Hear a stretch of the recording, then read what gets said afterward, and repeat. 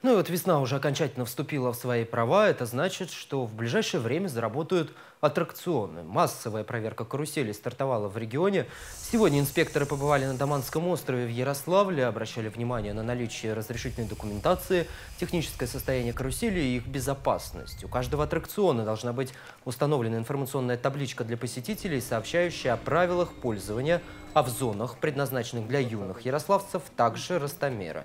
Инспекторы нашли несколько нарушений, в частности, доступность к пульту запуска. Нарушения будут устранены в ближайшее время, иначе владельцам грозят крупные штрафы.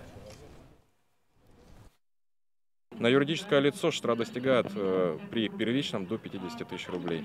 Должностные лица от 2 до 5 тысяч рублей. В принципе, штраф довольно весомый. И по результату наших мероприятий, то есть мы видим, что операторы стараются максимально соблюдать требования правил.